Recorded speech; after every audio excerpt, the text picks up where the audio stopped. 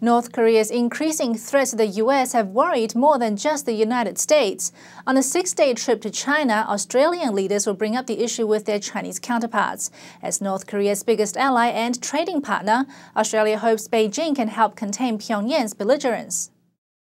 Australian Prime Minister Julia Gillard is travelling to China on Friday, where she plans to meet with high-level officials and attend the Boao Forum for Asia.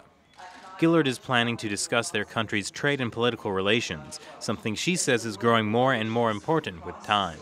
The timing of this visit so soon after the new leadership has entered into office is deliberate and reflects the importance of our rapidly evolving relationship with China and our high-level political oversight of that relationship.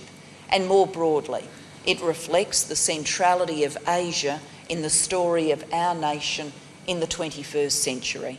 Australian Foreign Minister Bob Carr will accompany Gillard. He plans to talk to Chinese leaders about North Korea's increasing nuclear threats.